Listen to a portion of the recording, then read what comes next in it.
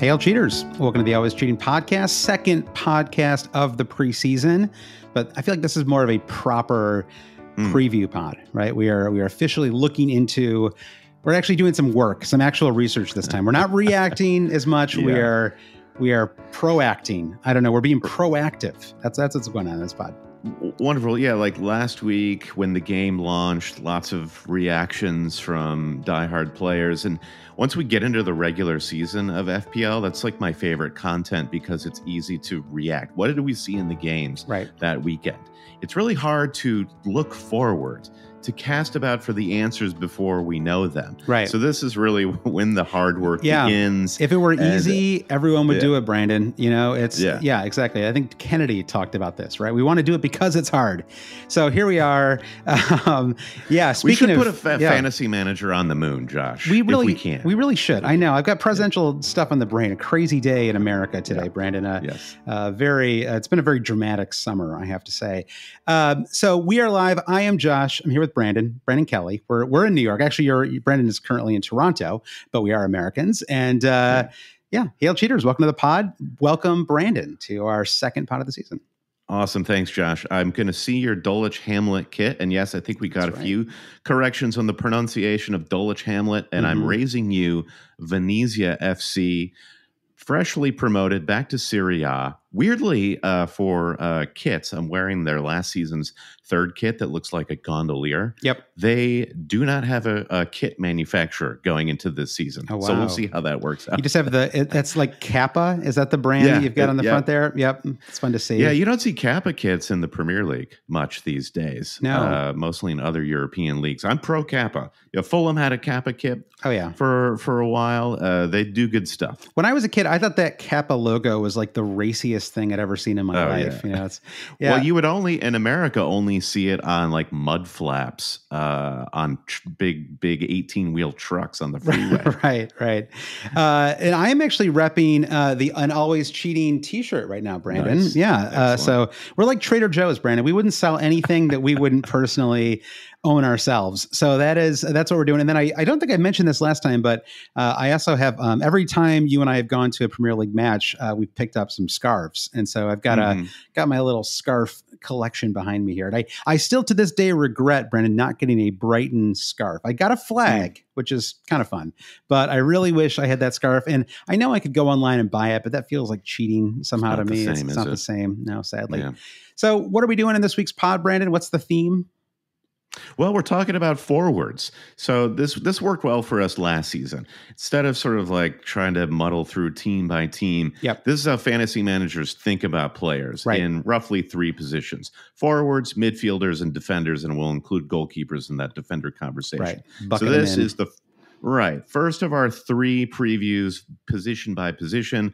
We'll talk about forwards today, then come in next week with midfielders and defenders and goalkeepers the following week as we get closer to the game week 1 deadline. So I think this is a great pool of players, like just forwards general. It's like fantasy managers' bread and butter because that's where all of our goals are. Mostly just goals. Midfielders, it's complicated because you're getting goals, assists, and all sorts of other bells and whistles. This just feels like real meat and potatoes stuff. Like, do you have any initial impressions on the pool of forward candidates for the season as you were kind of looking through the assets and the stats? Well, my initial impression was that there are three forwards that I'm really excited about. And then I find there to be a pretty significant drop off after those three. And maybe I'll just tease it right there, Brandon, and we'll get more into the forward talk in a second here. But I did want to say, we're now, what is it? Are we 4 days into the season being live? Is that what it is? It launched on Wednesday. Yeah. We're like we're D-Day +4. Yeah. D4. So I wanted to share where we are right now in terms of ownership. Like we're already seeing some pretty extreme. We saw this, a lot last season, right? Where it was like almost universal ownership for some players. And we're not quite at that extreme yet, but I think we are seeing, and I share with you, Brandon, I had a lot of fun. I'm happy to shout them out. FF Stuff had a lot of fun this preseason digging through FF Stuff's data. And this is what we're looking at right now in terms of overall ownership through the first 4 days of the season. And I think it's especially, I think, useful to look at overall ownership the first 4 or 5 days of the season because, the kind of people who create accounts early on in the season are people who take the game maybe especially seriously, right? So right. That's a little tempered because you also have the auto pick people who literally just go like me until like 6 hours ago, which is that they literally just go in, create a team, and then don't kind of do anything about it for 2 or 3 weeks. They just kind of go in. I'll worry about that later. Exactly, get that low ownership number. But I think one thing we're seeing right away is that Watkins is extremely highly owned to start the season. Maybe unsurprisingly, it's a very good price. I feel like at $9 million, played well this summer in the in limited minutes for England. They have a nice start to the season for Aston Villa do as well.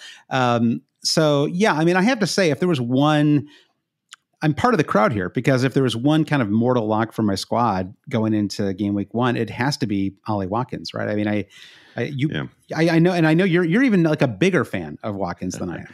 I love Ollie Watkins, and it's hard for me. Maybe it is because I'm an Ollie stan that somehow his game winner that he scored to send England into the final to me was a better goal than Jude Bellingham's bicycle kick to take that match into extra time. So I'll give Ollie credit for that. I'm not sure many people will agree, but just sort of not sure I agree. There are various types of technique, and Ollie exhibits he just has all the fundamentals that he's put together in this exceptional athlete's body, and like his lack of injury history, his strength on the ball. These are all things that we love. The concerns that you have about Ollie Watkins going into this season, and I'm actually kind of compelled by them, is Aston Villa in the Champions League. Right. How does that work? These are more matches than Ollie Watkins might be used to playing. He kind of had, I guess, the perfect summer for a player like Ollie, where he got some meaningful minutes in a meaningful competition, but he wasn't run into the ground like maybe we think Saka might have been. So he's going to be sharp coming into the preseason for Villa. The one question I wonder about is, obviously these matches are only 90 minutes, maybe longer if you include, if they go to extra time, if it's a, an elimination game or something like that. Clearly that's, they are match minutes, so they're very intense, but is it the matches themselves or is it the practice, right? Like, because presumably they're kind of practicing all day, right? So even though it's like he doesn't get that many minutes in the matches, is the fact that he's just kind of training with the team, he's not really relaxing. Does that weigh on him at all? Right? Like, it's like no. He didn't literally have minutes in the matches, but is that where all of the intensity comes from? And it's like, I don't know. I think that training at the elite level is just like so perfectly calibrated. I think, even, depending on what your niggles might even be day to day. So that doesn't worry me at all. It's like, why would that to me feels better than Haaland or Grealish, hanging out on the beach or in a casino in Las Vegas where their muscles might be a little tighter coming into training and maybe they just haven't been thinking about the game as much. Now that's like a very unrealistic example, but I think you know what I mean. Yeah, they're all young guys. I mean, I think I basically agree with you. I mean, you just want to avoid the like Alexis Sanchez zone, right, where you just play every single minute for your club and elimination minutes. And I think that Watkins will be fine. I mean, sort of famously too, and I'm not trying to jinx him here, but he is. Had an incredible injury record as well. I mean, Watkins just basically does not get injured. He's one of the healthiest players in the Premier League, especially the forward spot where you often see, Haaland, Gabriel Jesus kind of nonstop. Any number, you pick the forward, Brandon, I'll give you a long and gnarly injury record, except for Watkins. After that, we've got Cole Palmer in terms of overall ownership to start the season. I have to admit, at the moment, I do not have Palmer in my squad. I am Palmerless to start the season, Brandon. Now, this may change, right? I mean, we're still, again, the game's been out for 4 days. We're not even in August yet. But at the moment, I am finding it hard to fit Palmer into my squad at 10.5 million. So you don't have him just because you can't fit him in, not because you can make. I'm not like keeping. I'm not keeping like 7 million on my bench or or in my bank to spend later. Yeah, I'm just finding it hard. I think because I do at the moment like the idea of having 3 expensive forwards up top, and it kind of feels like you've got to.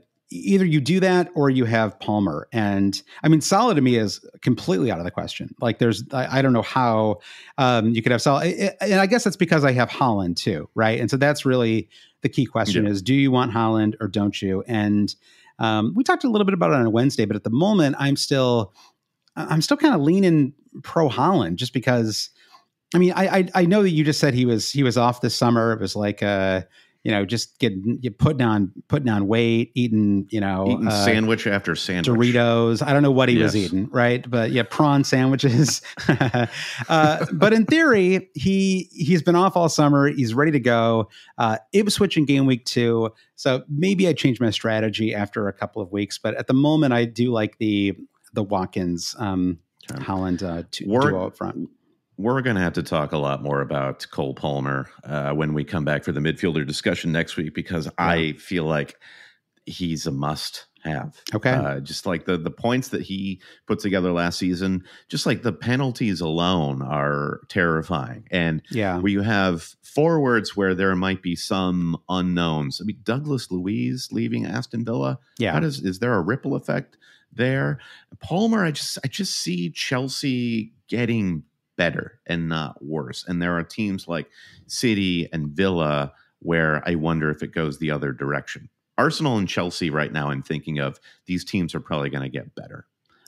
So this is kind of how the framework I'm dealing with. Yeah. And I mean, I think I really want to see some preseason matches for Chelsea too, because I think that Nicholas Jackson is an interesting option. I think that Nkunku is probably the one that I would be most sort of intrigued by, right? If Nkunku gets a chance to, I mean, and there's even a possibility that we get Nkunku as a kind of out of position player, right? Like he's been classified as a midfielder this season, but I think we could possibly see him start as a forward. And if so, I think that, there'd be a ton of value there. I'm a little curious about the penalty thing with Palmer. I mean, I think Palmer's great. Like I'm not going to sit here and make some strong anti-Palmer argument, but I do feel like that many penalties. I mean, I don't know how replicable that is, right? I'm not sure that's like I don't know. It feels like penalties can vacillate a lot season to season, right? I feel like we've seen this with Bruno and Salah and stuff. So I don't know. I mean, so let's wait. We're going to do midfielders next week, so we'll hold off on that at the moment. But the other big forward right now is Isak. He's at 54% owned.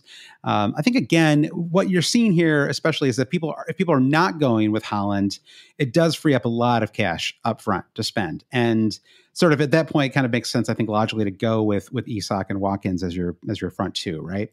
Just because, and Isak plays, is it Southampton in game week 1?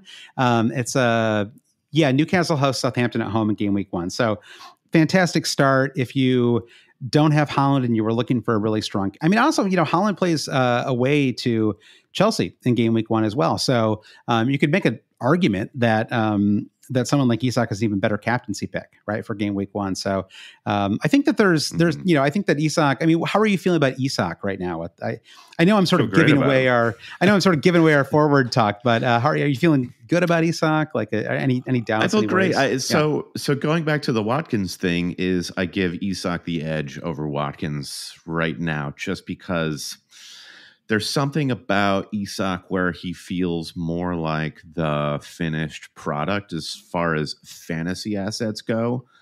I love Ollie Watkins, but I don't know. It's just the finishing ability that Isak has over virtually everyone else in the Premier League, and it's sort of the reverse of Newcastle going into the Europa League.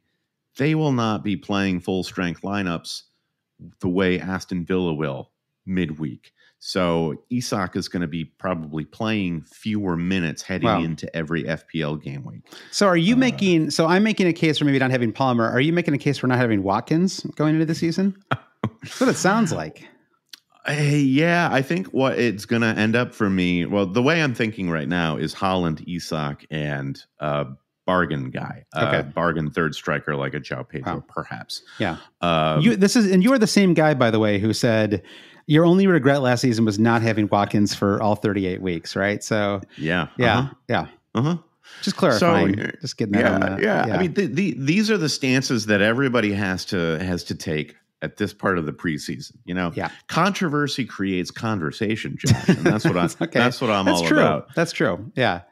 All right. Well, let's, we are going to talk forwards. Obviously, have you started to look at your team at all? Have you started to, mock anything up or put together a draft? I put a draft together, and what's remarkable about it is I have no Liverpool players. Actually, I do have one Liverpool player, 4.0 midfielder, Bacecic, Stefan Bacecic. That guy, 4.5. So obviously, we're going to talk a little bit about fixture difficulty in a moment. Liverpool have an incredible start to the season, so this is worrying to me. And I don't feel like I have my Arsenal strategy fully down yet. So I'm looking at Odegaard right now as a bargain. Like now is the point in the tinkering with your team where you can more easily justify, I'm just going to buck the trend and I'm going to have Odegaard over Saka. Yeah. Or I'm not going to have double Arsenal defense because I like how I can construct my team right now. This team is very sort of blue sky. Yeah. So I'm a little worried about my approach to Liverpool and Arsenal, mostly. I put together a team in about, a minute and a half over the weekend. Sort of looked at it a little bit last night, tinkered with it again today. But it's not really anything serious yet because we're going to see a lot of transfers. We're going to see some preseason matches. I mean, they're just questions, I think, that kind of abound, right? Like someone like João Pedro. Is he actually, his ownership keeps creeping higher and higher, I've noticed. And I'm not quite convinced yet, right? Because he has not really been a reliable starter for Brighton. Now, of course, they're under a new manager, but I don't know why that kind of automatically makes him a starter, right? Under a new manager. Well, the argument there is De Zerbi is like a legend in the rotation game. Yeah. Like De Zerbi's favorite thing to do is rotate players. Right. And he would also put João Pedro in weird spots on the pitch. You never knew if he was going to be central or a little wider, but certainly the way De Zerbi played that, it was dependent on sort of the game state. But I think a new manager feels like it's probably going to benefit João Pedro as a fantasy asset. I think you'd be hard pressed to find a manager that rotates as much as De Zerbi, especially at a club like Brighton. So, and I think the minutes that João Pedro got were good enough. For me, if he gets more consistent starts, he's probably the best value, I think, for a cheap forward because he does have penalties in his arsenal. Yeah. And Ferguson is out until early October, right? And so if he's out that long, then we're not really talking about him necessarily coming back days later, right? We're talking about some sub appearances and things like that. So you can probably safely have Pedro. So again, this is what I'm saying. I'm not down on him. I want to see. I just want to see some Brighton lineups. Right? We have a bunch of new men. I mean, I'm in the same spot as you. I don't have any Liverpool players in my squad at the moment either. But part of it is I find it very hard to decide what to do. Right? As someone like Darwin, 11 goals, 11 assists last season, but was basically a bench player by the end of the season. Right? It was not trusted to start any longer. Cody Gakpo looks fantastic over the summer, but is about to get, he's in the midst of several weeks off ahead of the season. So does he jump right into the squad? Just a lot of questions with a lot of the new managers.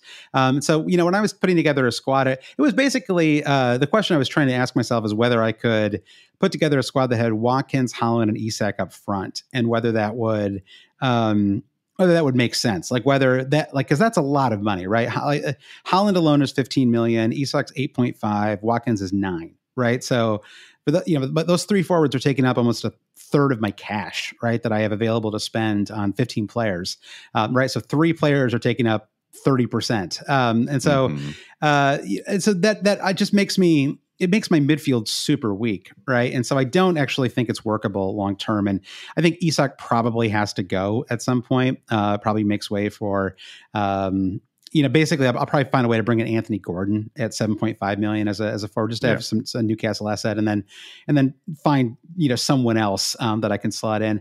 I like Eze at the moment at 7 million. I think he makes a lot of sense. And I didn't know, by the way, that Mateta is playing for the French Olympic team.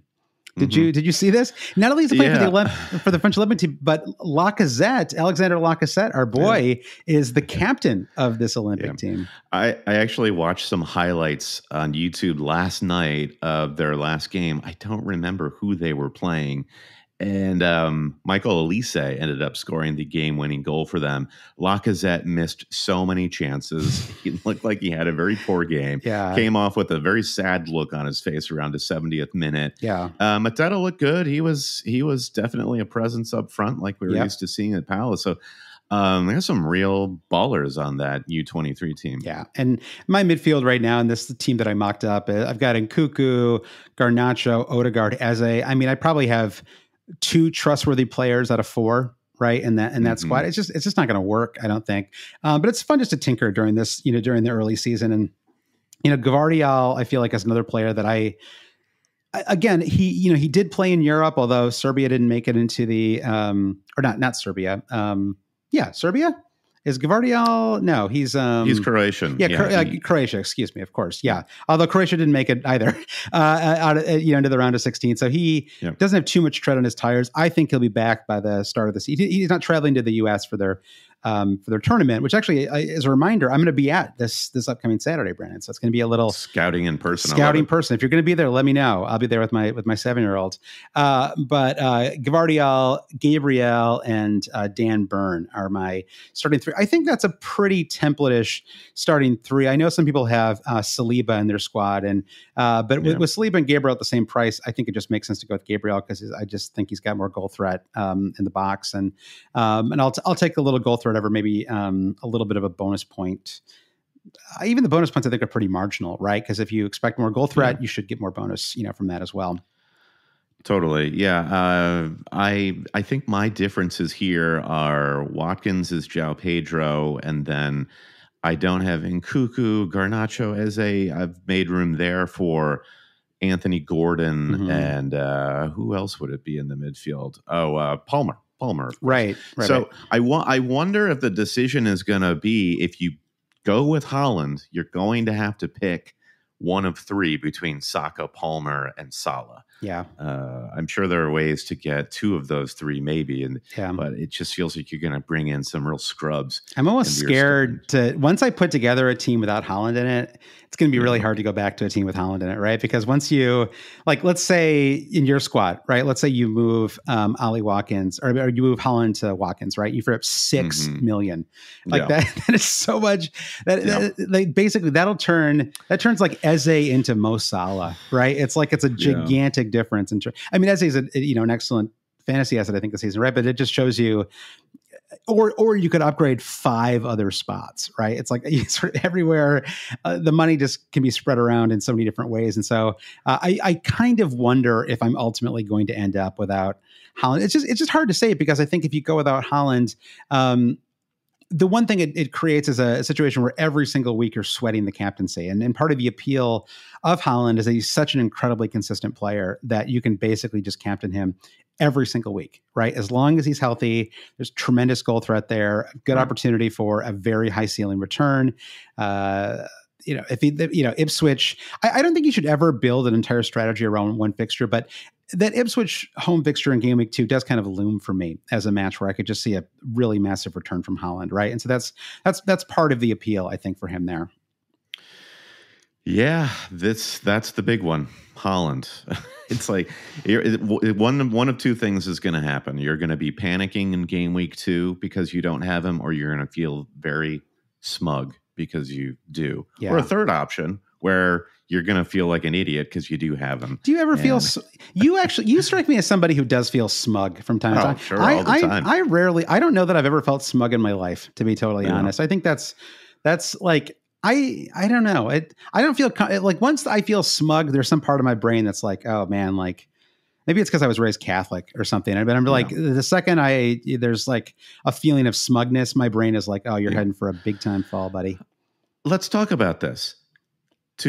What's the hardest thing to do? If Haaland, depending on what happens with Haaland in game weeks 1 or 2, is it harder to get Haaland in, or is it harder to get Haaland out? I wonder if it's harder to get Haaland out of your team, because I think the reason you'd get Haaland out of your team is because he's blocking you from getting 3 or 4 other guys who might be getting, and you need that to be able to sort of grab that variance in the midfield with the budget you're missing because you have Haaland. I think it depends on how you spread the money around, right? If you turn Haaland into 5 different options, then obviously it's hard. If you turn Haaland into Salah, right, then I think it's a little bit easier, right? You can basically get there in 2 moves.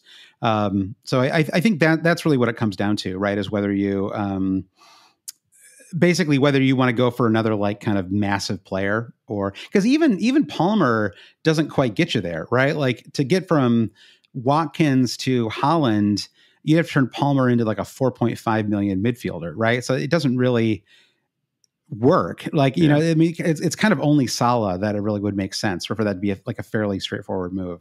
Right. I mean, if you have 5 transfers to do it, then that's fine. That's the thing. Yeah. You kind of have to ride out the Haaland narrative for the first 5 weeks, and then you'll be fine. Yeah. When do you think you'll make your first transfer? Do you think it'll be game week 6, or do you think that you'll? It'll game week 3. Maybe game week 3. Yeah, that sounds about right. All right. Well, let's get into. I'm going to stop sharing this team because I don't want too much criticism, because that team is not. I don't like sharing my team too much this early on in the season, right? Because I find myself. I know sometimes like people like will share their team on Twitter or on our Discord or whatever, and I feel like there's like a part of like there's like. It's like people get into like a defensive crouch like right away. Like the second you share it, you start to like.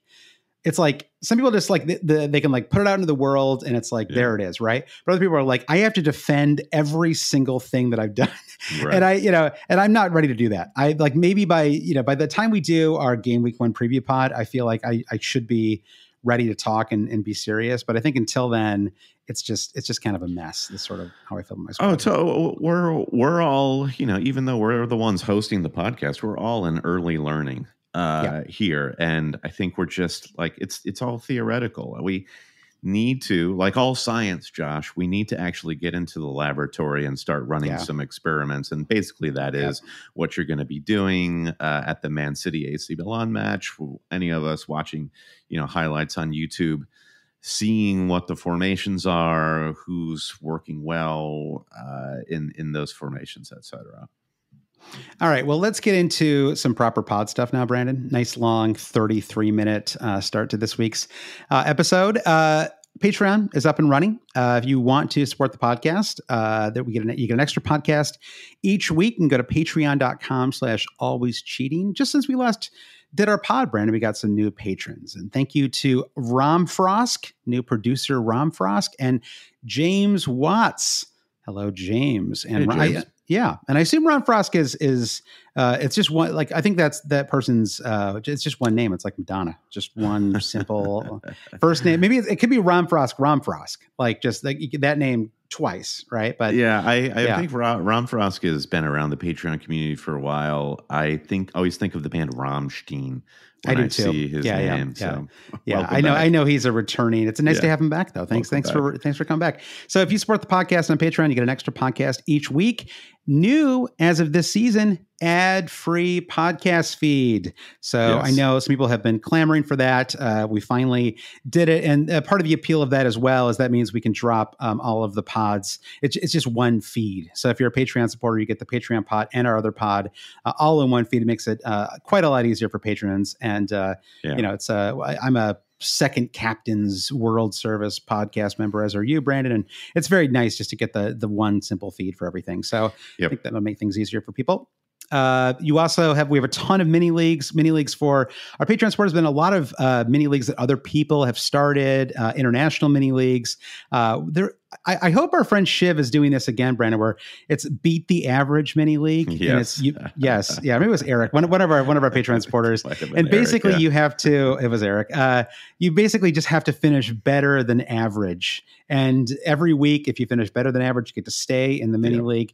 It was shocking what a bloodbath this was. It is, you think it would be quite easy. It's like one of these suicide leagues where it's like, all you have to do is pick a team, not to lose. Like, how hard could that be? And it's like every week, it's like third of the people are gone. Yeah. One thing that's bubbling up too on the Discord is our first ever community team, and our friend Francis is going to get that off the ground. But that's going to be fun. Get everybody on the Patreon an opportunity to actually run the Always Cheating community team. We'll see if that can beat the average too. So tons of leagues bubbling up, small and large. And this is always my favorite time of the season for that stuff, to be like, remind me of the rules. Every league has its own little special rule that I have to remember. Yeah, and we do lots of kit giveaway contests during the season as well, including then this one that I've got behind me here. So, Brandon, then we're also very excited to partner with the Fantasy Football Hub again this season. We had a great call with Holly, the famous Holly, Brandon, a couple of days ago. It was very exciting. It's fun to be part of that community. And they have a bunch of great features this season. I think the win your mini league or get your money back feature is pretty cool. That's awesome. I feel like that's something I would, we're in some pretty competitive mini leagues, Brandon. So I think if I legally were able to do that, I would be, I'd be ready to go. That'd be an incentive enough for me to join. You can also get your team rated by AI, Brandon. Perhaps you've seen the movie AI with Will Smith. I've seen Simone starring Al Pacino. Yeah. Is it anything like Simone? You can pick the evil alien from AI, or you can pick Simone to rate your team. So you have two options, which is great. They're both huge FPL players and fans. Fantastic. And despite being, I don't know, is Simone evil? The AI from AI definitely is. I think she's evil in that she uses her powers of seduction maybe to make men do things that they wouldn't normally do. Is that bad or good? Who's to say? I can't go with you. You're misanthropy here, Brandon, but but the expert team reveals and advice. You can see the game week 1 squad of some of the all-time best fantasy players. It's really useful, right? And I don't think I think honestly, it's just it spurs ideas. I think that most people there's this idea that people are just going to blindly copy, but for me, that's not how I play. That's not how I want to play. But I do like looking at other people's squads because I want to know what the smart people are thinking, because it spurs ideas for my own team. It doesn't make me doubt myself. It just gives me more ideas, to put together my own squad. Yeah. And I've been thinking about because we ran the same promotion last year, the win your mini league or get your money back from the hub. Is it a gimmick? And it's distinctly not a gimmick, because just becoming a member of a site like this just makes you that much more motivated. It makes you that much more engaged. We hear this from listeners of Always Cheating all the time, of like, hey, I've been a kind of a casual player of the game, and it's my first season listening to your pod, and I had my best finish ever because of that. And it just means, hey, you made a conscious decision to be a little bit more engaged with your team. So if this is the season where you think I'm going to beat my buddies, I'm going to beat my coworkers, I think it's worth giving it a shot. So you have 50% off at fantasyfootballhub.co.uk/always at any tier that you want to grab there. It's 50% off with that code /always. Yeah, and we'll put that in the show notes as well, so you can just click a button to take advantage. Just click. Our Super League is also live, so you can get that. I'm not going to read off the code because I can't imagine anyone's actually writing this thing down. But if you go to alwayscheating.com, you can get access to the Always Cheating. There's a big button right at the top. Just click that button and you're good to go. All right, Brian, should we get into our proper forward talk here? Yeah. All right. I put together, and I will share this. I put together a little database, and again, it's all cheerfully taken, Brandon, from FF Stuff. I want to give them full credit. So it's but I just sort of sorted it and organized it in a way that I thought made sense. And so I will, what I'll do is I'll drop this into our Discord. and anybody who wants to take a look at this or use this as a reference tool is free. So if you become a Patreon supporter, then you can take advantage of that. Of course, you can just get it yourself, but just if you want the kind of cleaned up, if you really like everything in Calibri font, Brandon, then you're really going to be happy with. I see you're at font size 13 here. That's a little too big, honestly. Come on. Well, I knew I was going to be sharing it on the pod, and so I was like, I better go up on this. Okay. I think normally I'd be working in like an 11, but I was like, all right, let's do the elegant way. Yeah, exactly. But I was like, I'll do it this way. But what's nice is you've got the I've got it sorted by forwards here, obviously. Although all the players are on this chart as well. But you can kind of see you got the 2024, 2025 data, and then all of last season's information as well. And so the way that we're going to talk about forwards on this pod is we're going to talk about them in terms of tiers. So basically, how much are they going to make you cry this season, Brandon? It's a tier system. So weeping is the weeping tier is the final tier, Brandon. Mm-hmm. And no, it's we're starting with that was like an incredible dad joke that I just pulled off there. I'm sorry. I'm around a 7-year-old too much, Brandon, and this is really what I totally blanked out while you were talking there. So it's no harm, no foul. So we have different tiers though. Basically we've got we'll start off with tier 1, Brandon. Okay. And this is an idea that you see this a lot when you look. I don't know if you don't strike me as the kind of guy who reads things like NBA draft previews. Mm. I can't imagine you're looking at John Hollinger's NBA draft. Never heard of him. Right. Fair enough. There's often when they look at draft prospects for the season, they group things into tiers. Right. And so you have kind of future superstar is kind of like the top tier, right? And sometimes there's literally 0 players that are in that top tier, right? And then you've got potential all-star, right, is tier 2. Usually there's a handful of players that are there. And then it's kind of like reliable starters is the third tier, and on and on from there, right? And so that's, I think, a little bit how we can think about forwards going into this season as well, is who are kind of the best, and then who's going to fill out our squad.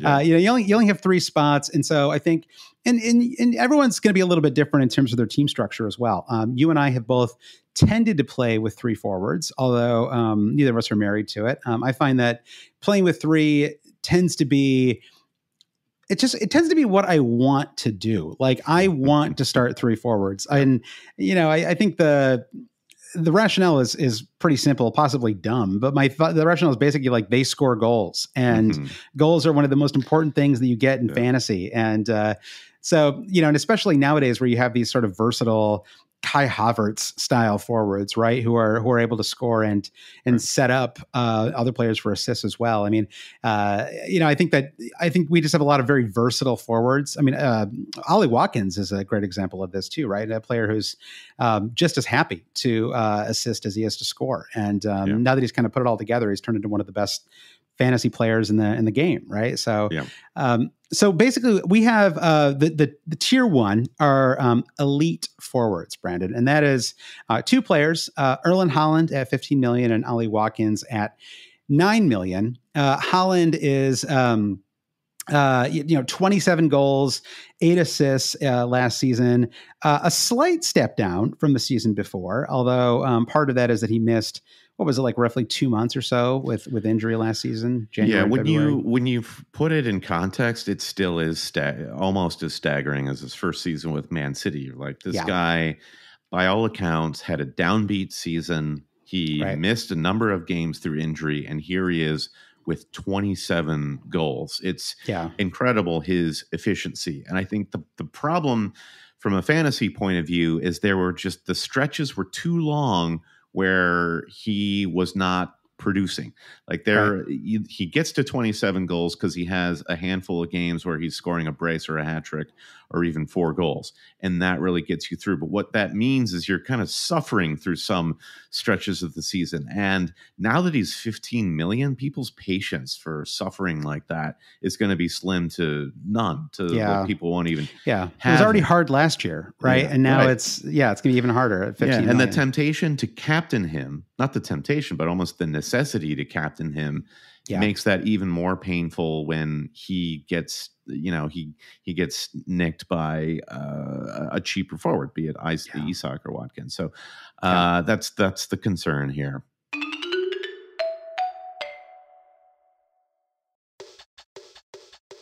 This podcast is supported by IPVanish VPN. If you care about the security of your online activity, the easiest way to protect yourself is with IPVanish. Rated excellent on Trustpilot, IPVanish provides an encrypted connection for all of your internet traffic, helping to prevent websites, Wi-Fi providers, and hackers from intercepting your data. Help keep your financial details, personal information, and online activity safe from threats with IPVanish. Get started with this limited time offer and save 83% on our 2-year subscription. Visit ipvanish.com/cheating. Again, that's ipvanish.com/cheating. We're driven by the search for better. But when it comes to hiring, the best way to search for a candidate isn't to search at all. Don't search, match with Indeed. Indeed is your matching and hiring platform with over 350 million global monthly visitors, according to Indeed data, and a matching engine that helps you find quality candidates fast. Ditch the busy work. Use Indeed for scheduling, screening, and messaging so you can connect with candidates faster. Leveraging over 140 million qualifications and preferences every day, Indeed's matching engine is constantly learning from your preferences, so the more you use Indeed, the better it gets. Join more than 3.5 million businesses worldwide that use Indeed to hire great talent fast. And listeners of this show will get a $75 sponsored job credit to get your jobs more visibility at Indeed.com/Blue Wire. Just go to Indeed.com/Blue Wire right now and support our show by saying that you heard about Indeed on this podcast. That's Indeed.com/Blue Wire. Terms and conditions apply. Need to hire? You need Indeed.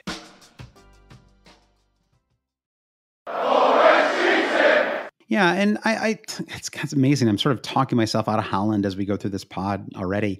We're learning as we go early on in the season here as well, Brent. I mean, you and I both just had the prices for 5 days now, and so it's it takes a little while to process how the prices. And that's actually why it's useful to start setting up some drafts. It's one thing to sort of think about players, but until you start to actually try to fit them all into your squad, it really does change your perspective a little bit. And I think it's interesting to compare. And so the other, we have Haaland and then we have Watkins as the other player. And I think it's when you look at what they did last season, Watkins 8 fewer goals than Haaland, but 10 more assists in the season, outscored him by 11 points in terms of total fantasy points. Again, healthier, but still, fantastic return. Even if you look at the points per game average, it's not significantly lower than Haaland.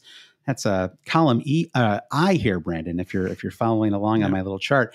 So 6.2 points per game average, a little short, but again, why exactly is he 6 million cheaper than Haaland? It feels like either Haaland should be less or Watkins should be more. Watkins at 9 million is starting to feel to me like he might just be priced too low, honestly, given I don't know how much of a downturn can we expect from him this season, right? I mean, he played, it felt like he scored every 8 minutes. He was on the pitch he was terrific in the the Euros when he actually, played and got minutes. And so I don't know. It's what the pricers of these players are suggesting, I think, by him being 6 million cheaper than Haaland is there's going to be a regression from Watkins. That's the suggestion. Or it's just like, the likeliest outcome is that Watkins is not going to have as good a fantasy season this season. So you don't want to totally price him out so that nobody gets him and nobody ever has him throughout the course of the season. But you don't want to, of course, price him too cheap. So if he has the same season as he did last season at 9 million, he'll be at 11.5 next season for a guess.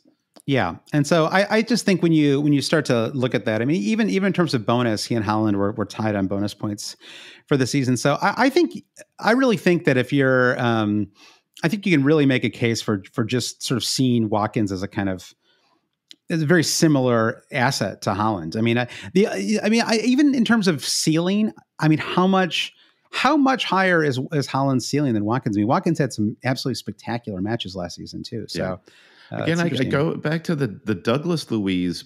He's just completed his transfer to AC Milan. How much does that whole thing start to get shaky? Because Douglas Luiz more of a ball carrying or defensive or midfield destroyer sort. Yeah, it's you take those players out, and it's a bit of a worry. He could certainly be replaced by as good or better player. But then you've got John McGinn, who's also a mainstay in the midfield, who's getting older. And what kind of output can we suggest? Can we expect? It's I think it's just going to be a transitional moment for Villa. They will have a war chest going into the Champions League. So, I will certainly be proved wrong. I think they will strengthen with the Douglas Luiz money and whatever they're going to spend for there. But how long is that going to take to get that right? It might not be at the start of the season. In terms of buys that they've done so far in the offseason, I think the one that they've the biggest one they've made so far is Ian Maatsen, who moved over from Chelsea. It's a massive deal, a little more than I was expecting for Maatsen. He signed it was $40 million deal. So presumably he's going to be the left back. It's been a little unsteady, right? The left back spot. Dean has played well, but feels like they've never totally Moreno is could be better than Dean, but he's kind of weird. Yeah, it feels like they've just never totally found a comfort level with any of the left backs. And so I don't know if that doesn't necessarily do anything for the kind of Diaz question, but if there's another talented kind of ball carrier up the left, that could help Watkins. And Watkins sort of traditionally does play. I think of him as a sort of left. He leans left, Brandon. I'm not talking about his politics here, but he, I think he did even when he was at Brentford, right? Didn't he sort of play as on the left wing at Brentford? I believe he did when he played with Tony. I don't think he ever played with Tony though. Or Tony, they were never together at Brentford. I think Tony came into Brentford after Watkins left. Okay, we're gonna have to look this up. That's usually. I don't know. Maybe I'm wrong about this. I hate to be wrong, Brandon, and I rarely am, but maybe it's possible you're right here. All right. So we know a lot about those two guys, right? And so we don't need to go too much into the Haaland Watkins thing. I think the players beyond that are where you start to get into some interesting debates, some interesting questions. And so we've got tier 2, Brandon. I guess this is, again, if I'm using my NBA system, these are potential all-stars. Right. They're, these are not Hall of Famers, right? They're all-stars. This is your, let's think about your Paul Georges, Brandon, Great. Your, the 25 points per game kind of guys. All right. So we've got, let's start things off with Isak, 8.5 million, another player who came in at a terrific price, 21 goals, 4 assists last season. Callum Wilson apparently just got injured again. This was, I read this in an Everton newspaper last evening, Brandon. That tells you how deep I was digging.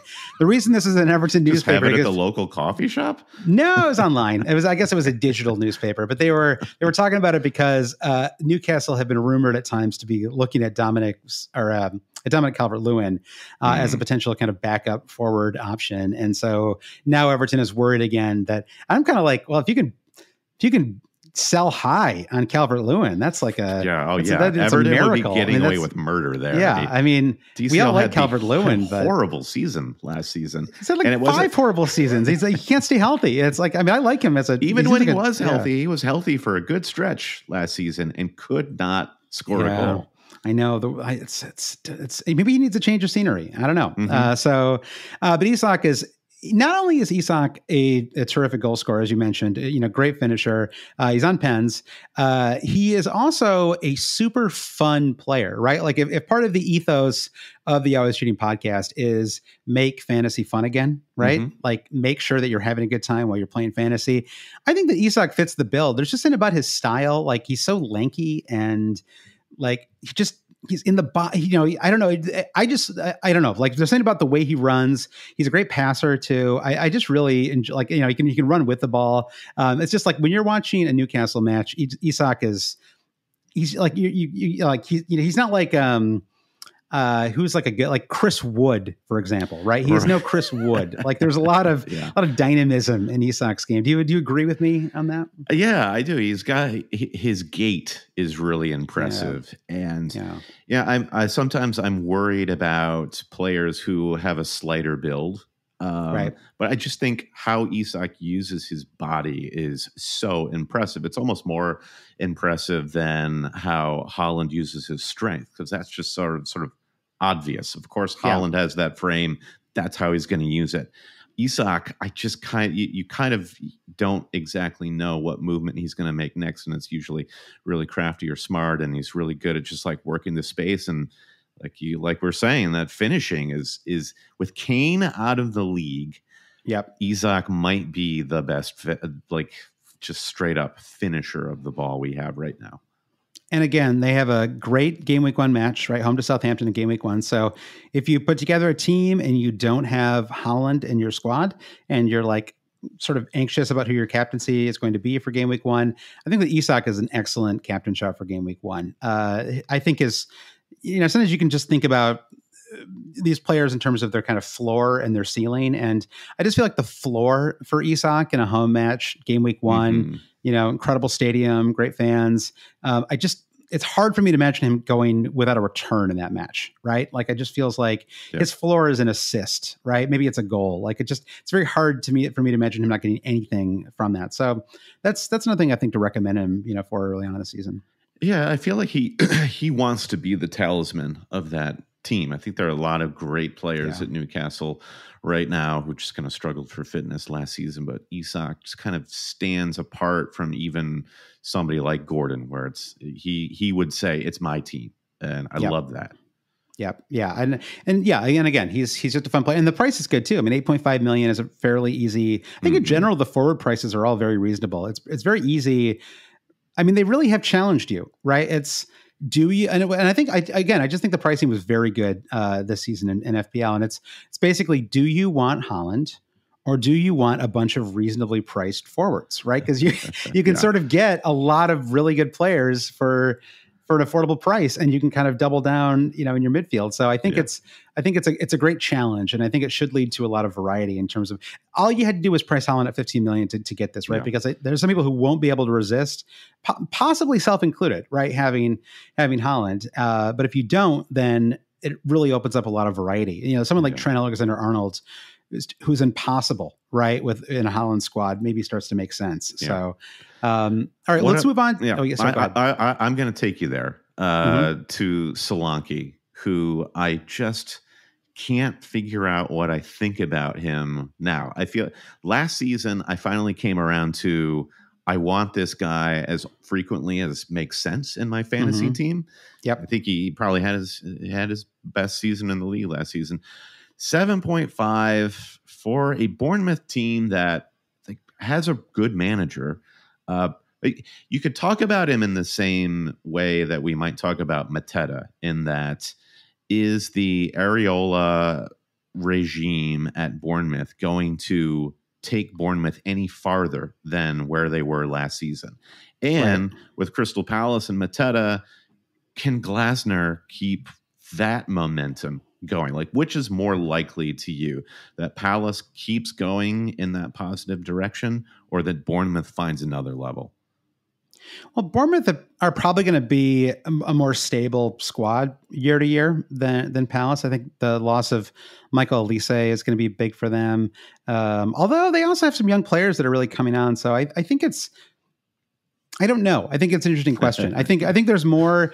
I think there's more change, and also Palace have just, a lot of their players have struggled for health right over the last few seasons, and so I would say that Bournemouth feel like the more stable of the two squads, which probably works in Solanke's favor. Yep. He also has a slightly better track record, right? I mean, he's been kind of in and out of the Premier League for several seasons. Didn't really have any appeal as a fantasy asset until Bournemouth came back up, right? And then, but the last 2 years, he's been fantastic. And obviously last season, almost scored, 19 goals, 3. I'm actually surprised those assist numbers aren't higher because I consider him to be a pretty good passer of the ball as well. He's not surrounded by. There's no reason for me to take shots at Bournemouth. Bless them. Yeah.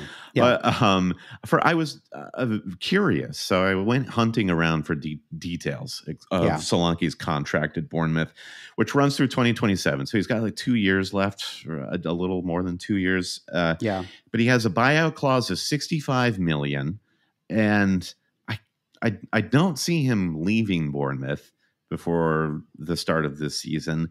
Right. And if that's the case, he would want to build on last season to get the move of his dreams going into next summer. So I feel like given the state of his form and fitness and the contract, it's kind of shaping up for him to have another great season, is my feeling. Interesting. Yeah. Possible Holland replacement for you, Brandon? Is that where you're he's leaning, on maybe? pens. That's all I need to know. Is he on pens? You want 11 pen takers. Yeah, maybe you can find 3 in the defense as well. And then again, Ederson, who knows? Maybe it's his year. 19 goals. He equaled Ollie Watkins' goal output. Now, Solanke does have penalties, and that we didn't even mention with Watkins is he never took a pen last season. That's true. With Luis gone, he's never been a great pen taker, but okay. So that, I guess I was also thinking like great shower thoughts. Ollie Watkins, he's got his shot at the number 9 shirt with England after the summer, and Harry Kane's power there is kind of on the wane. Why would Ollie Watkins not want to just take pens for Villa, even though he's not very good at them? If he can get any kind of good at pens for Villa, he can become a bit more talismanic. He can maybe take some.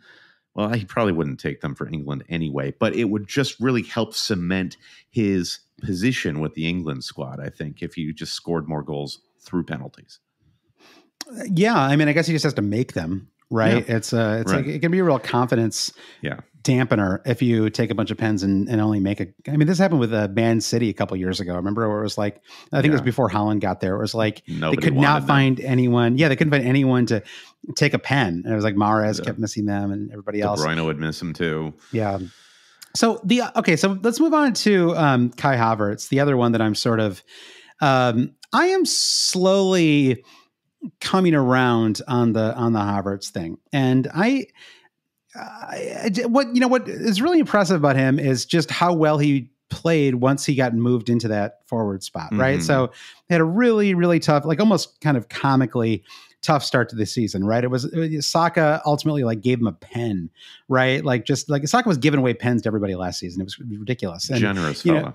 Too generous, if you had him in fantasy. But, he finally gave Havertz a pen just to get him a goal, right? And but then once he came on, he was incredibly impressive. He had 9 goals and 6 assists in the final 14 matches of the season, right? So he averaged more than a return per match throughout the final 14 matches of the season, which is fantastic for, what he was then, I think, a 7.5 million midfielder. And so now he's an 8 million forward. Arteta loves him.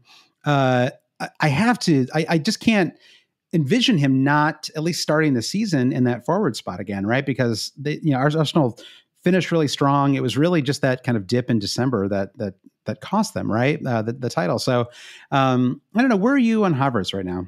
Don't like him. Okay. I guess like that's. Is it like you don't like the cut of his jib? You don't like his? Is it that he's German? He's a strange character. I have no quarrel with the German people, at least in the 21st century. Sure. I just look at Arsenal and I think if there are improvements to make in that squad to take them to the next level, I think they need a stronger forward, a stronger striker. And Arteta clearly likes having that versatility that you were talking about with Havertz. But I just think if anyone were to be replaced, it would be to have more of a focal point up front. And then I think Havertz doesn't have a place in the team anymore. So he just, as good as he is and as many good moments as he had for Arsenal last season, he feels like an area of improvement for them. I just think it's hard to evaluate him, right? And maybe that's why I don't know that I'll start with him start with him this season either, especially if I hold on to Odegaard. It feels like I've got two B plus A minus fantasy assets, right? Where you've got the one kind of A option in Saka. And I think that's a real danger. If you look at your squad and it's like sacrifice, sacrifice, sacrifice, sacrifice, sacrifice, and you're kind of doing all of it for balance. And then you're looking, you're like, God, I don't have a star in my team, right? It's like I have all these kind of, I have all the second best players. And I think that can be a risk sometimes when it comes to team building. So I don't know. I think he's like a real, it's hard for me to imagine him being like an average FPL player this season. I feel like he's either going to be incredible, right? Like Watkins level, like goals and assists, like massive returns, more or less constantly, or he's going to be a colossal flop and like down 0.5 million in the first 8 weeks. It feels like there's no in between. Like it's hard for me to imagine him having like a 14 goal, 8 assists kind of season, right? It's like I feel like it's going to be more. He's more the next Olivier Giroud.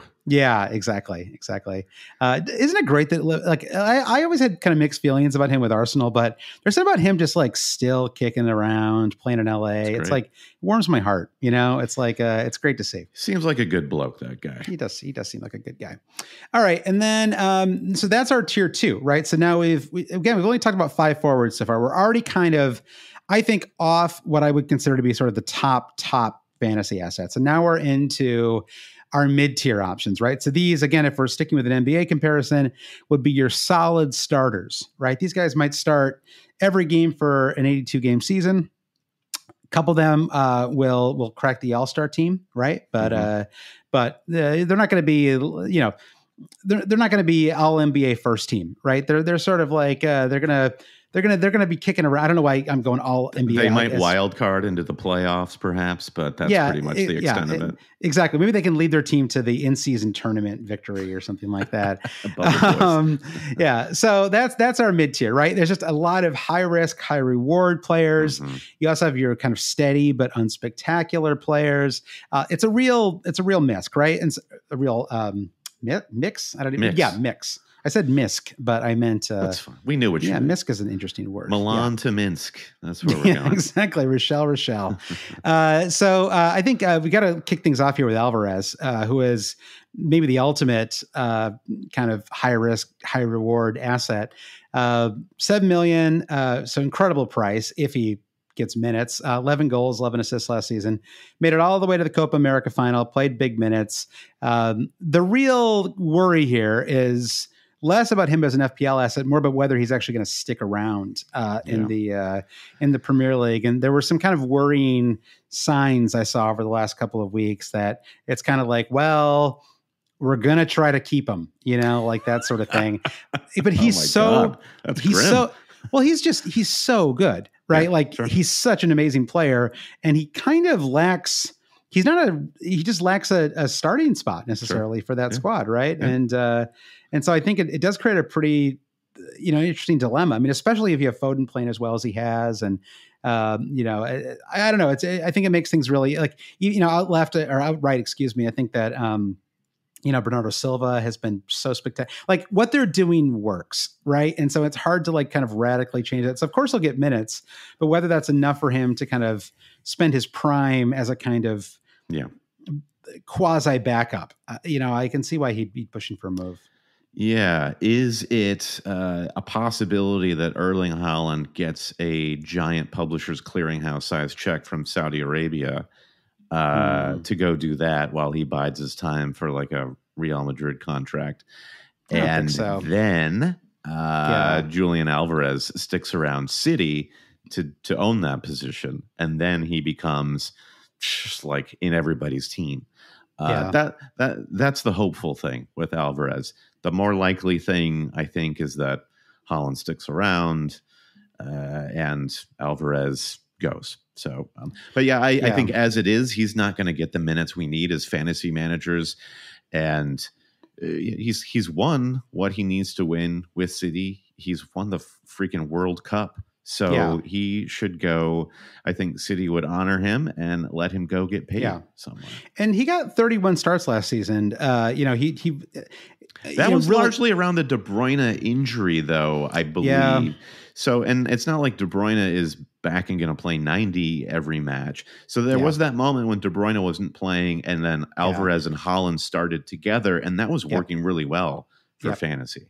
Yeah, I think he had 20 plus starts to start the season, right? It was like it's a big number. And then kind of down the stretch, he was in a little more of a kind of backup role. I think also maybe a couple of those, there's some Champions League starts in there as well. But this is always the problem with Man City, right? Is there's the Champions League, there's just a lot of rotation. I mean, ultimately, I can't believe I'm saying this, Brian, but this is another argument against Haaland, honestly, is if they keep them both, then there's, I don't know, just 15 million for a player like Haaland who might miss a couple of starts, right? I mean, he'll probably still get minutes in those matches, but might miss a couple starts for the Champions League is another risk there too. So I don't know, I have Haaland in my squad right now, but I think there are some like real doubts, like some real seeds of doubt that you can plant about whether whether he's worth 15 million. Right. Okay. So we're generally down on Alvarez overall. Yeah, sadly, up on him as a human being and player, down on him as a fantasy asset. All right. So that brings us to Mateta. I talked earlier about him being on the French Olympic team, which probably just takes him out of the running at the start of the season, right? Because would he go right from? I mean, the Olympics. I mean, they're going to run almost into the start of the season, right? Like, so I think it's a. I mean, like it's not like Crystal Palace have so much squad depth that they can afford to just not play Mateta until game week 4 or something like that. It's Edouard's time. Yeah, it's Edouard's time until November. 7.5 is a ridiculous price for him. That's too expensive. Pass. Yeah. I mean, he came on really hot at the end of the season, 16 goals, 7 assists. But I agree. I mean, especially when you can get Eze for 7 million, right? It's like you can get what I think is probably the better fantasy asset for even cheaper. That's really makes it hard to have Mateta in that case. It kind of gets back to that second best, point that I was talking about earlier. Again, we got to talk about him, Brandon, like it or not. But Chris Wood, only 6 million, an incredible price, honestly, when you consider the remarkable consistency that you get for him. Like 14 goals last year. He has double-digit goals in 5 different Premier League seasons, right? So like, you bring in Chris Wood, every 2.5 games, you are going to get a goal. It's not a terrible return for a 6 million player. I guess I kind of wish he was 5.5. That'd be the one. Yes, my one complaint. He's like almost $500,000 too expensive, but he's not bad. He might even be more like a better option than João Pedro. Nottingham Forest, though, feels like a very unstable situation. It's perma unstable. They're like the new Watford, right? There's like constant change, and it somehow it works though. No, Brighton just feels like a better run club. I'm putting my chips in with João Pedro here in this competition. Okay, well, we'll get to him in just a second. Okay. First, though, we've got to talk about Nicholas Jackson, who had a really he was one of the players, like if we did like a word cloud for last season, I suspect that Nicholas Jackson would have been one of the most talked about, one of the most used proper names that we had in the pod last season, because he was very highly owned at the start of the season when Nkunku was injured, kind of thrust in the forward spot, was not ready for it, really. I mean, it was a kind of deer in the headlights start for him. As the season wore on, though, right, started to... did he ever start to play completely better? I don't know. I don't ever feel like I saw a match where I was like, oh, Nicholas Jackson, this guy is just destroying the opposition. Well, like it never quite. There are players where, maybe they're just thrust into the spotlight or whatever. They're not playing well, and you can't quite put your finger on it. You're like, is it the system that doesn't really like complement them? Is it their teammates? What's the problem here? Is it a mental thing? With Nicholas Jackson at the start of last season, you could just watch the matches and you could just point at the screen and be like, that's a thing he did wrong. That's a thing he did wrong. That's a thing he did wrong. It was just plainly obvious the mistakes that he was making. So I think toward the end of the season, when the points started coming more consistently, I think it was just that he was less mistake prone. So he kind of just sort of was balancing out to becoming just a level player. So where that leaves me in terms of liking him now as a fantasy asset or not, I think this is like this and Chelsea full stop are like hardcore must preseason investigate mode, because they, with Nkuku and Jackson, they could be in direct competition for goals and assists and points, or maybe they will be a great Voltron force with Cole Palmer, and we want all three of them. And Nkuku is one 2-goal, 1-assist preseason performance away from being 50% owned, right? Like he's going to have he's going to play, Vitesse in some preseason match and, destroy him. And it's going to be his FPL ownership is going to skyrocket. All right. Well, we've got a couple other, that brings us to João Pedro, who we've talked about already at the start of the pod.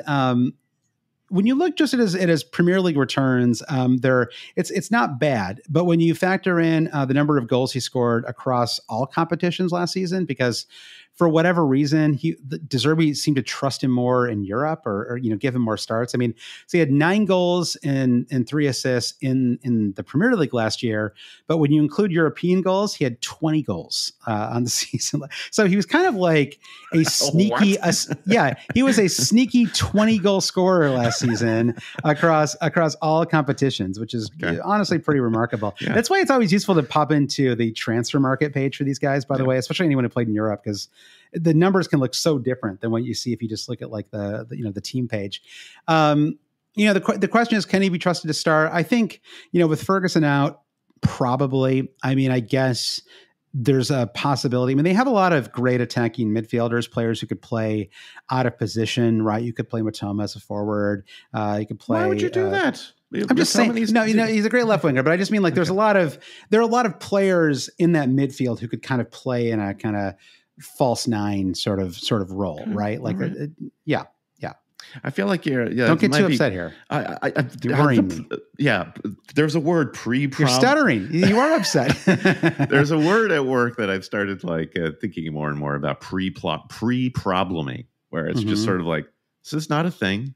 Why are you trying to make it a thing so you can solve it as a problem? But this is, you have to anticipate future, because we have a pool of roughly 40 plus forwards that are possibilities for our team. So I think it behooves us to interrogate every option. Well, why else are we here? Yeah, I just feel like with João Pedro, the sort of I don't know if it qualifies as Occam's razor, but just the easiest solution here is just for whoever's leading the charge on Brighton is just put him in the number 9. And unless you sign somebody else, that's probably as good as it gets until Evan Ferguson is healthy and is the baller that he was before, which may not happen for another season, honestly. The other thing is, I don't really love the start for Brighton. Away to Everton, home to Man United, away to Arsenal in the first 3. It gets better after that. The guy I'm really worried about, though, Brandon, is his competition. Mark O'Mahony is on the Brighton FPL page. Is that O''Mahoney? Yeah, O''Mahoney. Mark O'Mahony is. It's not Marco. He's not like a. He's not like a Croatian. No, he is Mark space O''Mahoney is his competition. So Mark O'Mahony. He could be your next. He's only 4.5 million, Brandon. So I'll make a prediction, which is that I will give you a crisp Canadian dollar if you have João Pedro at the start of the season. I will put $1 in the mail and I'll send it to you, and you can just own that. That's not even a bet. You don't have to give me $1. I will just send you $1 if you have. I'll have to go to get it converted somewhere. I mean, where does one even find a Canadian dollar? When growing up in Michigan, I used to have Canadian coins in my pocket all the time. If I had a pocket full of change, at least 2 of those coins were Canadian. I was walking by a hot dog stand here in Toronto the other day, and I heard somebody talking to the guy in the cart asking if he accepted U.S. cash. And he was like, sure, it's no problem. It's not a big deal. I will send you $1 equally if you have Eze in your game week 1 spot. That's good. All right, this is a good challenge, and we're gonna hold ourselves to this too. We got to. Somebody will. Yeah, somebody will. All right. Now we move on to what I call the high risk, high reward tier. Brendan, I've got 3 players here. I think we can take them all at once. You have Darwin. 7.5 million, 11 goals, 11 assists last season. You have Cody Gakpo, whose returns are really nothing to write home about. He had 8 goals and 5 assists in the Premier League last season. Wasn't really ever a kind of steady starter, but new manager had a, was I thought he was terrific for the Netherlands, arguably their best player. Not even arguably, I think he was clearly the best player in the Euros. So I think that he has a real shot at being an interesting fantasy asset this season. Again, 7.5 million, great price. So, I wonder if Liverpool is going to have some really strong run. And in fact, their start is pretty good. And so I think that as we get closer to the season, I just can't have anybody in my current squad because I don't really know who I'm supposed to put there, right? Yeah. Like outside of Salah, the kind of ever consistent option. My prediction for Arne Slot is under him, one of these two players, and not both, will have a breakout season. It's either going to be Darwin Nunez or Cody Gakpo. I don't know. I saw Darwin play for Uruguay in the Copa. I feel like I watched most of Uruguay's Cup. It's the same old dude. I mean, he just can't finish. I mean, it's ridiculous. Like I honestly don't understand it. It's like he just, I guess it's just, I don't know. It's like, I'm not sure it's ever going to get that much better. So we're getting to the point where we have enough evidence. Yes. Yeah, exactly. The underlines will always be fantastic for him. The results are, 11 and 11 is not bad. I don't want to completely, diminish his returns, but it's interesting when you look at point per game average, right? I think that does tell a different story, right? So the average for Darwin is he averaged 3.7 points per game. Now, granted, some of that is because he had some sub appearances, although I'm not sure how much we should use it as a caveat, because that kind of means he has a tendency to lose managers' trust, which means that he comes off the bench more often. But that points per game average is worse than basically any other forward that you would consider, right? In the top, you have to go 10 plus spots down to find any forward that has a worse. Nico Jackson blew him away with 4.1. Yeah, exactly. So, so I think that does make things, I think, a little tricky for him. And then I think the other one is Richarlison, who, you and I have never been massive Richarlison fans. There's a lot of data on him as well, right? Mm-hmm. I mean, it's sort of, again, it's a little bit like the Darwin thing, but a full season, it's like a mini Kai Havertz sort of situation, right? Where it's like got his confidence, started to play better. He's in some ways he's a very complete player. I mean, he can do a lot of different things, right? But it's just sort of, he's also a ridiculous player. I mean, he's completely ridiculous. Yes. He's completely ridiculous. Fun to watch in many ways, but but 11 goals, 4 assists. Again, a strong points, average 4.4 points per game, which is honestly pretty strong considering how much he was kind of in and out of that squad last season. So I think that there is some potential with Darwin still that could be tapped into. I think that Ange, it clearly likes an attacking style of play. Made Spurs one of the most fun teams to watch last year. It didn't feel like Richarlison fully settled in for a good long time, but started to maybe get there as the season went on. So I feel like he had a blip where he did start to settle in, and then then it regressed. Yeah. So it's almost like if he was going to find that, you can see why he gets minutes for Brazil, for example. It feels like he's never going to get to God tier. He's just always going to be he's always going to get you between 8 and 14 goals. And that's just sort of that's the best he can kind of do, right? As a forward. He's the dime store Alvaro Morata. Yeah. I like that. I don't, I have to interrogate. I don't even, but I like it. I like the way it sounds. All right. So we have another section here, Brandon. We're now moving on to tier 4, which is, I guess I'm just calling these, there's no, forwards from promoted clubs in new Premier League transfers, right? So they don't quite fit into the other tiers of people because their numbers come from either outside the Premier League. Well, either from the Championship or from outside England. And so we've got Southampton, Ipswich, and Leicester as the 3 promoted clubs. We'll talk more about them as we get closer to the season. The one player, by the way, that really stood out for me on Ipswich was this guy, Leif Davis. Are you familiar with Leif Davis? Tell me everything. He's a left back who had 18 assists for Ipswich last season. He led the squad in assists, 18 assists. He is available at 4.5 million for Ipswich. I really want to find a way to get Leif Davis into my squad. So we'll talk more about Leif Davis as we get closer to the start of the season. But when it comes to the promoted clubs, we've got Southampton. You got Adam Armstrong, who has a couple of years in the Premier League, really didn't do anything, right? And so we kind of see these yo-yo players, right, who sort of don't do much in the Premier League, go down to the Championship. Who is I'm struggling to remember his name. He played for Norwich and then he moved to Aston Villa. Emi Buendia, right? Buendia was kind of the ultimate at this. Dwight Gale had some of this as well.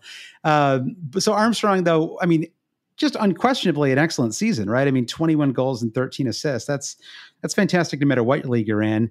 Has a bad haircut, I'm not going to necessarily hold that against him, but it has to hairlines do terrible things. It has to be said. They do have decent opening fixtures. It's a nice run of fixtures. But once you get past the Newcastle match, to kick things off in game week 1, it's they have Forest away, Man United at home, and Ipswich at home in 3 of their next 4 matches. So if you were going with kind of like a 5 across the middle, rotating third forward or 4 defenders, if you're going big at the back, if you were going to basically rotate your bench a little bit, then I think you could at least make an argument for Armstrong based almost solely on the fixtures, right? That like a couple home matches for Southampton, they're back in the Premier League, the crowd should be fired up.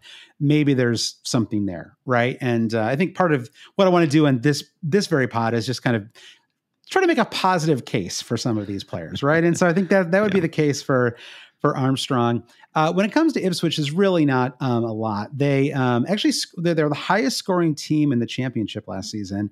I think they're actually the highest scoring team like for several seasons. Like they really did a fantastic job. But there's no kind of one standout forward pick, unfortunately. The goals were really spread out across the squad. They got a couple of promoted players, a couple of loan players as well. The one to watch would be, could he be a mini Cole Palmer, Brandon? Which is Liam Delap. 21-year-old former Man United Academy player, had 8 goals and 31 appearances for Hull City last year. But again, very, very young player, has a lot of potential. So I think at 5.5 million, he is completely dead on arrival to start the season, but toss him in your, player to watch pile. Yeah. Ipswich probably go the way of Luton Town, where they're the promoted team that has the most identifiable sort of like team play style, possession-based attack. Exactly. That's the word I was going for. Yeah. And that often results in like flights of fancy for fantasy managers where you're like, ooh, these guys look fun. They look good. They can score a goal here or there. And will it pan out? It's really hard to say. And then you look at Southampton, probably more likely the team to sort of like try to consolidate and like we got to hold on to 17th through sheer defensive willpower. It's a very similar team to the team that went down at the moment. Like it does not feel like things have radically changed. Yeah, where's Che Adams on this sheet you've got here? My boy Che. I think he might be classified as a midfielder now. No. Let me double check that. I feel like that might be the case. Where is Adams? Because he was like playing out on the wing. I don't know. Does he even play for Southampton anymore? I'm not seeing him. Maybe his contract ran out. This is very odd. Yeah, they clearly need to update some of the player profiles on the fantasy side for these teams. Yeah, I am just straight up. I maybe I'm just missing it because we're potting and sometimes like my brain doesn't. I'm not seeing him on the FPL side either. Yeah, I'm not seeing him either. So Che Adams, he's probably going to come in at 13, 14 million. He's probably going to be after Haaland the most.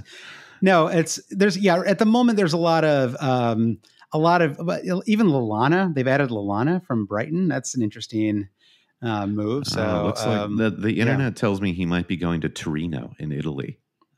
Che Adams? Yeah. Well, the Scots love Torino, Brandon, and so yeah, I can see him going there. Timeshares are they're ridiculous for the Scots. Yeah, okay, yeah, exactly.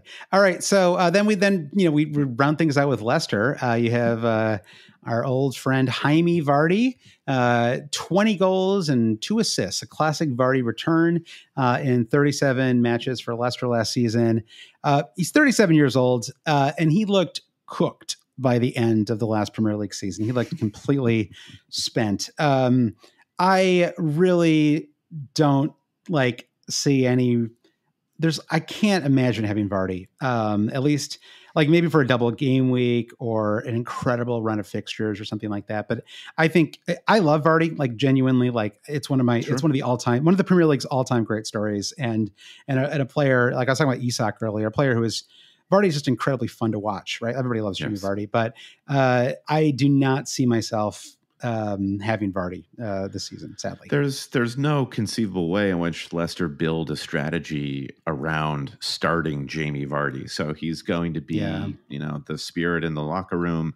Come on for some sub appearances. This is not a good fantasy solution for us, unfortunately. But yes, I kind of will hold out secret hope that at some point in the midpoint or latter in the season, there will be some sort of injury or whatever that allows Jamie Vardy a guaranteed run. And it'll make sense for us to all get him in for a couple of weeks. Yeah, and no one else was really like Daka. I really thought he had a lot of potential, but he still hasn't really come on. Didn't really do much. And I just feel like if you're scoring single digit levels of goals in the Premier League, or in the Championship, you're just completely out. The Championship is it's first of all, it's 45 matches, right, or whatever it is, 46, and so it's. That alone makes it the numbers should be like the Dutch league, right? You got to be banging in 15 plus for us to even be, thinking about you going into your Premier League season. So yeah, I don't really see it. And then a couple of transfers. I'm sure we'll see more as the season gets closer. You have Joshua Zirkzee, the Dutch player who just signed for Man United. I think it was just last week that finally wrapped. Didn't really get a ton of minutes for the Dutch. I think he got his. I think it might have been his debut in the quarterfinal match for the Dutch. And so, long way to, not anyone that I would consider at the start of the season. Xerxes sounds too much like the final boss in a Ghostbusters movie. Yeah, well, there's also Xerxes, the great Persian ruler, right? Or Xerxes, isn't that that sounds right. Isn't so Xerxes plausible. a Persian? Yeah. I haven't seen 300 in a while, but I think. Well, let's do a watch along. Always cheating 300 watch along. Yeah, 12 goals and 7 assists and 37 appearances for Bologna last season. The one that I think is a little more intriguing, especially if Ivan Toney moves, is Igor Thiago, Brazilian forward that Brentford signed. One of the reasons I'm excited about it is because I just really trust Brentford to make smart signings. They're just not the kind of club that I if they're going to spend 30 million pounds on a player, I just assume that they know what they're doing, right? And that it's probably a smart spend because they're just so good at buying and selling top players. And so I think he's one to watch. Not a lot to kind of go on. He was in Club Bruges last season. He was only it's honestly it's the kind of classic story though.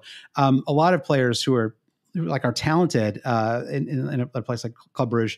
I feel like Brighton in general are the Brighton loves that Belgian pipeline, but he had 18 goals in 34 matches there. So, an impressive rate of return.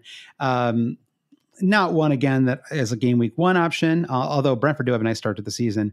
It'll be interesting. We'll see how he looks in preseason, but at $6 million, it's a good enabler price. So yeah, it rules out Maupay for anybody who wants to have a little fun there. And and Wissa's too unreliable, right? All right, so that's your forward. I'm sure we could, honestly, we could do 3 hours. There's plenty we didn't talk about, but just that I wanted to give you a range, Brandon, of options to think about, to consider. So let's wrap our forward talk there. Let's end things though, Brandon, with a little listener mailbag. You ready for this? I got questions 3 for you, Brandon, to consider. Yes. So Shiv says, who are the auto picks for you as things stand right now? So who in your squad, Brandon, would you consider to be a lock going into game week 1? Do you have a 1, 2, 3 players that are locks? Certainly Cole Palmer. I think in the spirit of this episode, I could see somehow getting tempted to go Watkins over Isak, but the way we're definitely feeling right now is super pro Isak. Mm-hmm. So I feel like Cole Palmer and Isak are more locks. The thing with like other locks across teams is with Arsenal defense, it's going to be a toss up between Saliba and Gabriel. I don't think you could make a strong case for one over the other. You could try anyway. Maybe Gvardiol is the third. Gvardiol feels like a big one for me as well. To be honest, Watkins, it would be the lock for me. I just feel really good about him. The only question would be whether, because England made the finals of the Euros, that there's some doubt about him starting in game week 1, which I suppose there's a possibility. I don't see it as a super strong possibility, but that's out there. Sure. Yep. I think he starts. I think so too. Glenn says, I'm setting the line at 3.5 on the over-under this season and how many free transfers out of a maximum of 5 that either AC, Brandon, I don't know why I'm saying our Discord handles, that either Josh or Brandon managed to roll before succumbing. What say you? So in case you missed our last week pod or our one from midweek when the game launched, a big change that's happened going into the season is that you can now keep up to 5 transfers. And even if you wild card, you get to hold on to your transfers, right? So if you have 2 or 3 transfers in your, in your bank available to you, and you wild card, when you come out of the wild card, you will still have those 3 transfers. That's incredibly interesting in terms of the kind of strategic possibilities it opens up and the things you could possibly do on a wild card, players you might just have for 1 or 2 weeks because it's very easy to sort of transfer them out after that, right? Sometimes you have players who have, one spectacular game, like a home match versus a promoted squad, followed by 3 terrible matches to follow. And you're kind of like, well, I don't really want them because I don't want to burn a transfer to take them out, after the fixture run. So, but with all that said, I think I would take the under on 3.5 for me. I can't see myself ever getting to 4 transfers held. And I would bet the house on you going over 3.5 and having 4 transfers, probably most of the season, honestly. I could see that's where I see. What do you think? Am I right about this? I mean, what greater feeling than knowing there's always enough money in the checking account so that those auto pay bills, you're just like, I don't even have to think about that. That's true. So you get a strong transfer bank going, and then you never have to worry, will I have enough transfers going into next game week? There's some truth there. Some hard truth there, Brandon. I'll get to 4 for sure. Okay. I think you will too. Amar B, I like this one to end on, Brandon. Amar B says, my 7-year-old's been talking nonstop about the game for weeks. Registered an account and a team for him, and it's going to be his first time playing the game. Yeah. Any tips on how to make fantasy fun for the young ones? Well, you're the one with a kid. I am without kid. So I don't know. What do you think? Would you ever get your kid involved in fantasy? Is that something that would be fun for you guys to collaborate on? Yeah, I think eventually. I mean, there are a lot of people. We talked to many people, even people that we know in person, right? Brian, oh my gosh, I'm going to mispronounce his last name. Stelwy, our friend from the Pennsylvania, Stwally, excuse me, from the Philadelphia area. He's come to meetups with his son before. Sorry, Brian, but your kid seems cooler than you, so we're really glad that he tagged along. Yeah, but there's a lot of people play with their kids. My 7-year-old is at the moment too competitive, and I can't. Like, they can't deal with losing at all. And so the idea, they get that from. Yeah, I know. It's horrible because I don't feel like I've imparted it to Quinn, but somehow it's happened anyway. And so I wouldn't be quite ready for it. But yeah, I was taking sports pretty seriously by the time I was, 8, 9, 10. Like, for me, it was, they didn't really have fantasy when we were kids. And so I was like a baseball cards person, and that's sort of, but like some way to fantasy is great because, especially like if you're interested in the Premier, like this is one of the reasons when I got into fantasy, like, whatever it was 14 years ago is, we sort of, we just wanted to be more kind of knowledgeable at the Premier League. And then, you get hooked on the game, but part of the fun of it is that you start to learn the names of every player and you learn more about leagues and you learn more about Europe and England, right? There's a lot that comes with it. To that point, I wonder if the way to make it fun for a young first timer is to make it more about that process as opposed to the outcome. So maybe what Amar can do with his son is they've got every Friday morning at breakfast, they sit down and look at their teams together and talk about what they're going to do. And then it's not necessarily about, we're going to watch the teams and follow our scores over the course of the weekend, because that's what generates stress and competitiveness. Maybe it's more about the setting of the team and making that the fun. Excitement. Maybe you set up a head-to-head with them and you are like you play like, so they don't have like a major, like, maybe it wouldn't be fun if they're in some 20-person mini league and they're 20th after 3 weeks but if it's like a head-to-head, then each week it's sort of the likelihood of your kid getting lucky week to week and really getting one over on you is higher there. Yeah. You and I have seen this when we've done our head-to-heads with each other, right? It's sort of, it doesn't matter how well one or the other person's doing. You end up roughly 55%, no one ever just kind of runs the table in a head-to-head league, right? Because, it's sort of like that, like beat the average thing that we talked about before, where you just, a lot of times average, you're just gonna be below average, right? You're some untemplate players are gonna go off. It's gonna happen one week at least. Yeah. But I think, I think I would try not to, over manage them either. At least if my kid's any indication, like they just hate when I look over their shoulder, for anything or, so I think I just let them pick whoever they want. Don't try to coach them out of it. If they want to have their 3 players from Man United because they're a Man United supporter, then fine. Find 3 that if they want O'Mahony, if they want O'Mahony, it's, and who doesn't? I want O'Mahony in my squad.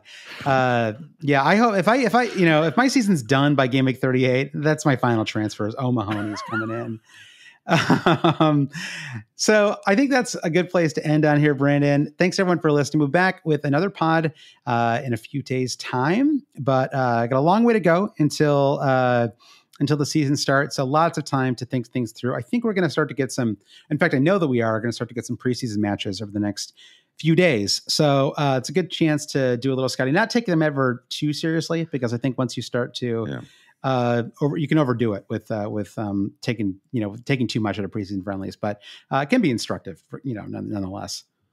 Oh, for sure. And don't forget everything that we instructed you upon at the start of the episode, namely for 50% off a membership at Fantasy Football Hub.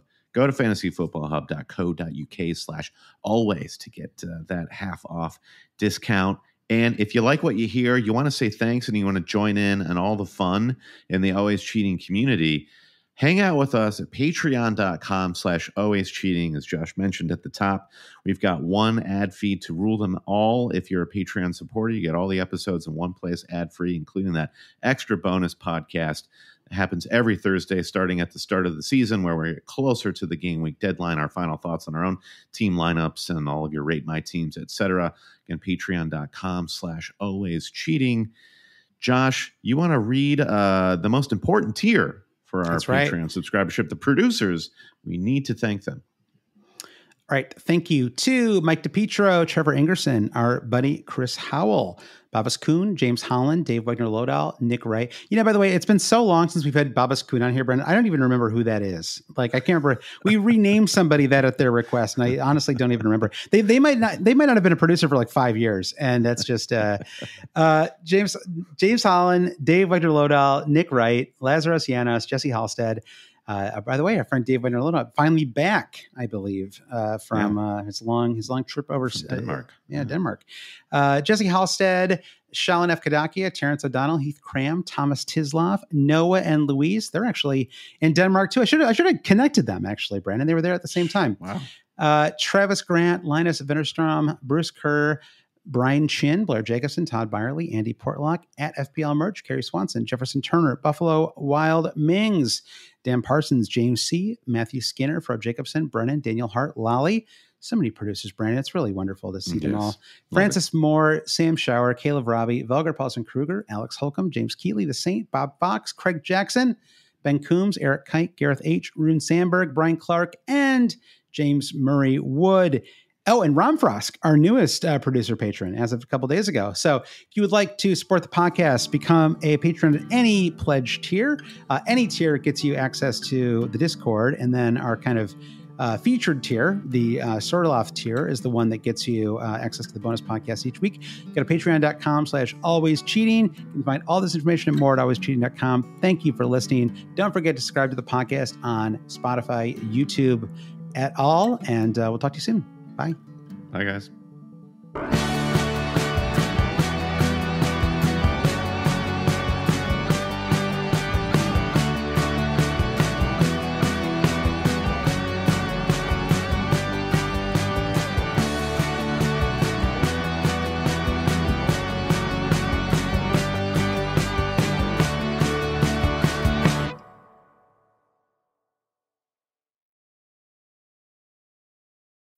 I'm Xavier Worthy, wide receiver for the NFL. Speeding. It's a rush on the field, in the zone, where it matters. As an athlete, I push my limits to win. But when I get behind the wheel, I know the importance of slowing down for safety. Because speeding is illegal. It endangers you, your loved ones, and everyone else on the road. Did you know speeding accounts for more than 1/4 of all traffic-related fatalities nationwide? Just like we need to focus to score touchdowns and win games, we need to be in the zone to stay safe on the road. Speed limits are in place to protect everyone, no matter what the speed limit is. Anything over is not only illegal, but dangerous. Like athletes, drivers must stay alert and present because there is no reward for speeding. Nothing is safe about it. Driving over the speed limit might seem like the quicker option, but speeding catches up with you. Stay focused. In a split second, everything can change. Paid for by NHTSA.